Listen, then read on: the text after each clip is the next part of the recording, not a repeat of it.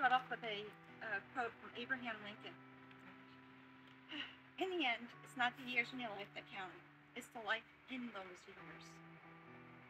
Tonight we come together to honor the life and legacy of a beloved plumber who touched so many lives during his time with us. Rosco's journey began with us on October 5th, 2020. From the moment I met him, it was evident that he was a kind-hearted man. Only a short time with us, we also learned he was a remarkable ability to connect with everyone and quickly became an inspiration to everyone he worked with. His warm smile, kind heart that could light up a room, and his respect and admiration for his coworkers was evident in the way that he was interacted with them. And they're here, they can contest to that. Rosco loved his family, his children were his world. Life is full of ups and downs. Sometimes circumstances outside our control come and try to knock us off our feet, and it can be hard to find a silver lining in anything. Despite the challenges Rosco faced, he always presented a positive attitude. He showed up. He is viewed by his team as a compassionate, caring, and selfless person who put others first. He called me that Saturday morning, and he's like, "Hey, what's going on?" I said, "Well, we're over getting a U-Haul truck. We got to get our stuff moved today." And he's, "I'm sitting out here in your front driveway." So he was there to help. I'm like, "Well," he's like, "No," he's, "I'll be here when you get here." Literally, like, him and Michael helped us get everything in the truck.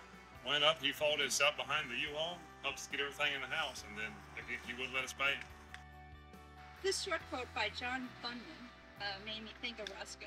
You have not lived today until you have done something for someone who will never repay you. When Rosco helped others, he never looked for anything in return. He was a generous soul, always ready to lend a helping hand. Always tried to put himself in other people's shoes.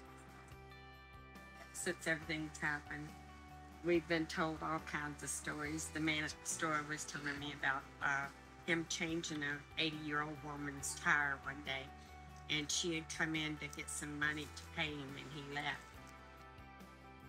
Rosco was a special person who made a lasting impact on the world around him, and we are all better for having known him. His legacy will go on through the countless apprentices he's helped, his co-workers he inspired, his craftsmanship, and the friends and family who loved him dearly.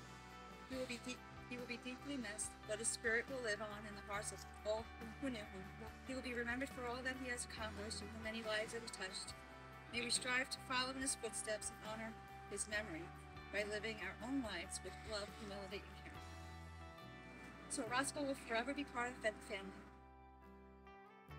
Those we love don't go away. They walk beside us every day.